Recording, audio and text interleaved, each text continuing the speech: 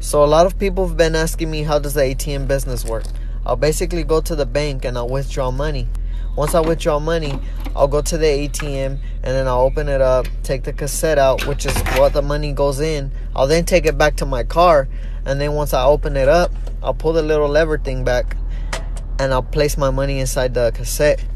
Once I place it inside, I make sure that it's all nice and organized and ready to close back up so the machine doesn't get jammed. The reason I come back to my car is for my own safety, and so I'm not putting a lot of money in a box in front of a whole bunch of people. After I fill it up, I head back into the store.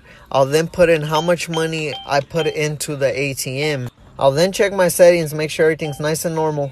I'll then exit out the maintenance screen and make sure everything's running. And now I'm ready. I'll then walk myself back to my car and drive myself back home. And now I'm done.